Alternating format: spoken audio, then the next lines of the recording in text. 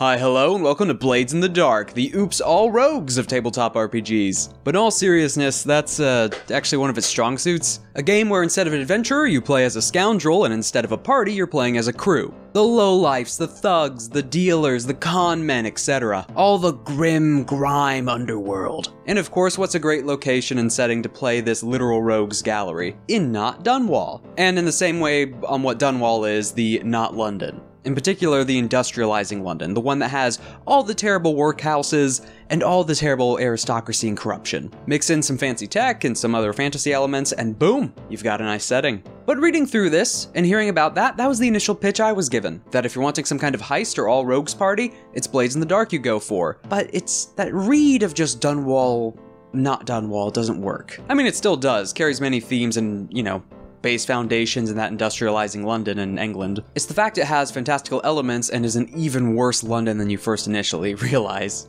Shattered Isles are awful. Magic existed beforehand, relatively fantastical, just humans, no other real fantasy races, and then the event occurred.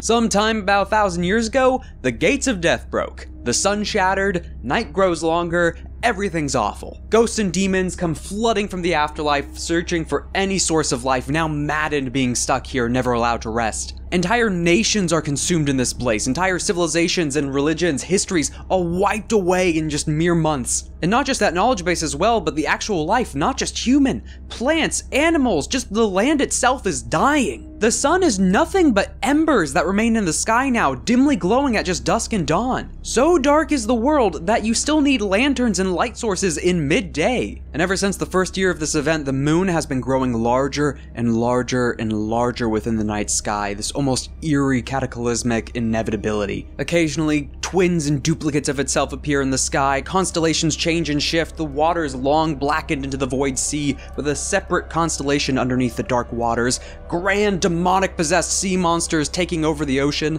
It's awful, it's just really awful. But if that was the status quo for all of the history of this setting, we wouldn't really have one. And during this time came the figure of the Immortal Emperor, which you are living under his Imperium. So this immortal emperor with mysterious origins uses great sorceries, armies, and tactics to unify and protect the cities that swear fealty, which in short order lasts quite a while. Though over the centuries, the sorceries begin to fail, the Deathlands grow harsher, and instead of relying on those ancient magics, the Imperium is forced to industrialize, finding a new source of power in electroplasm, or just plasm. Life essence distilled, namely from things congealing around ghosts, so ectoplasm, congealed a bit further, but specifically its most powerful source, Leviathan blood. Those demon-possessed sea monsters out in the void sea. Replacing these sorceries are now these massive arcing lightning towers to keep out these spirits and hold off the bay and hold civilization. So to round that up a bit, outside of the city, the entire landscape's dead, the sun's gone, night lasts for almost ever, it's just awful, the ghosts and demons are everywhere,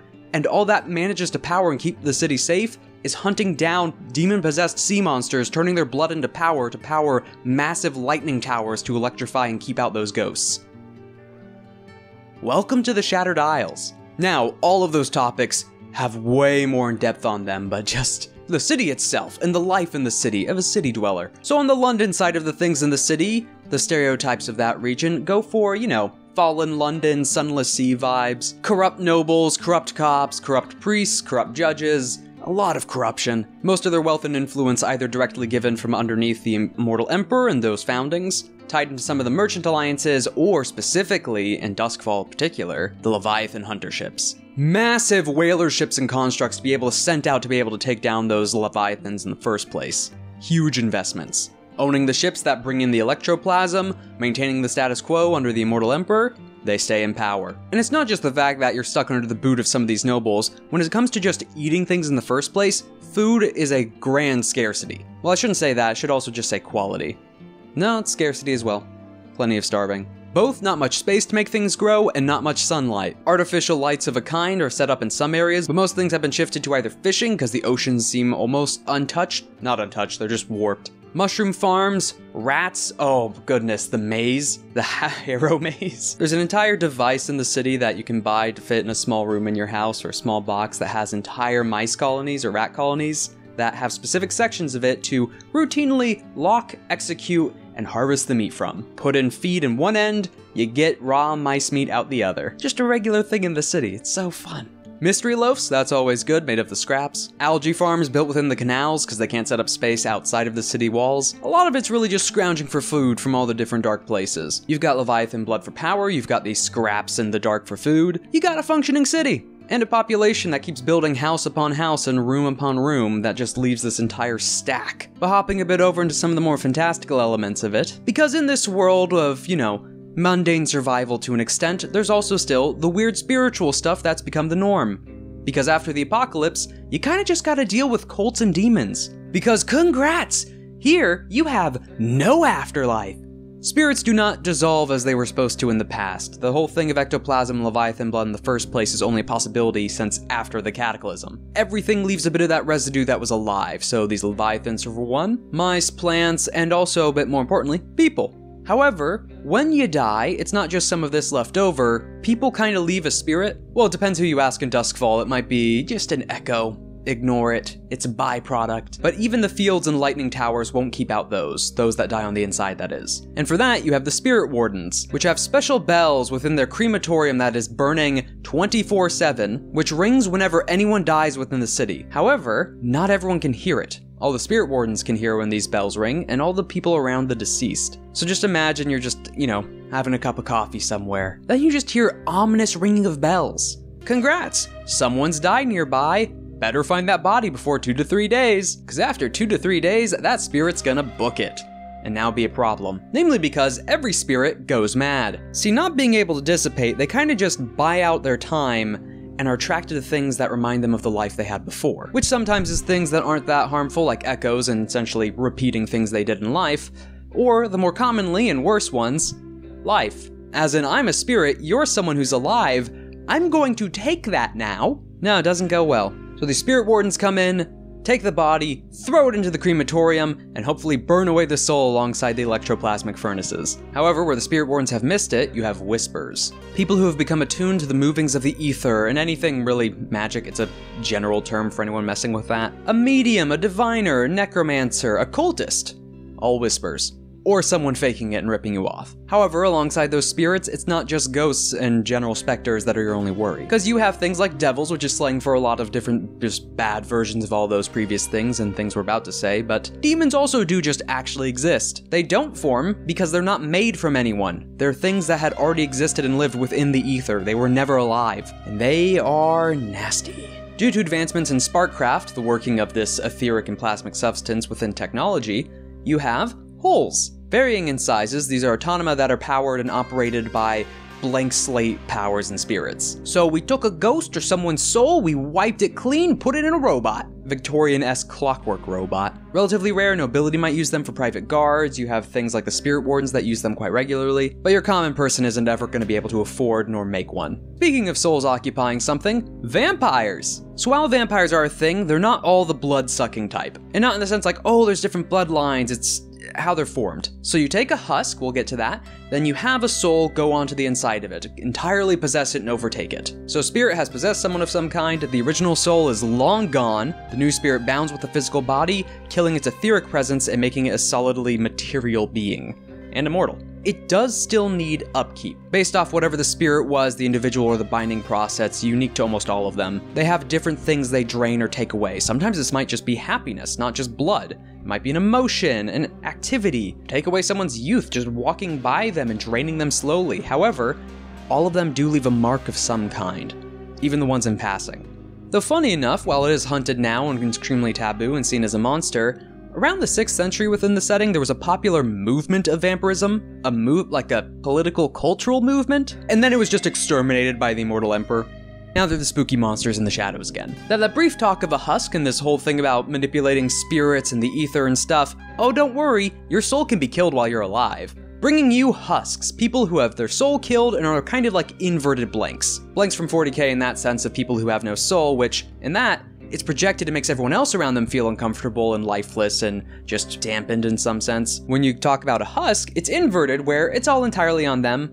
They're just kind of Nothing really going on up in here. Really low willpower, easily affected by things, hence the ease of possessions on a husk. But after that systematic list of going some of the weird, like, fantasy-esque elements on it, on top of the regular, like, crappier London, it's the mix of them. It's all of it forced together. It's the fact that it's like, oh, it's all the spooky, gothic, Victorian, terrible themes all thrown together. Congrats, you have starving populaces, corrupt nobles, you have people who are like hoarding these different bits of food sources in a post-apocalyptic setting, massive whaler ships that head off to the distance to take the industrial Leviathan blood, demon-possessed sea monsters on the void sea, that power of the lightning wall to keep out the endless hordes of ghosts. That whole sentence, that whole description.